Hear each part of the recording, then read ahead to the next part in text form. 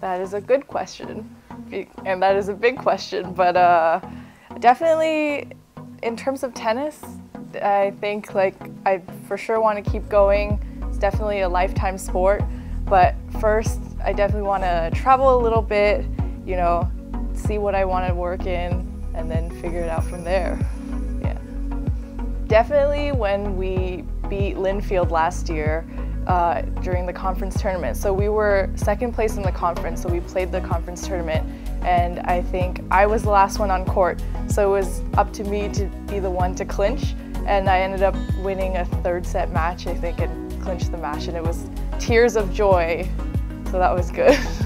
Yeah. Well, Coach John always tells me to channel my inner tiger, so I'd say tiger. Wow, so many things are popping up into my head. I'm gonna stick with the tennis team and go with Roger Federer. So I just want to know how he does it. And he seems like he has a good personality, so.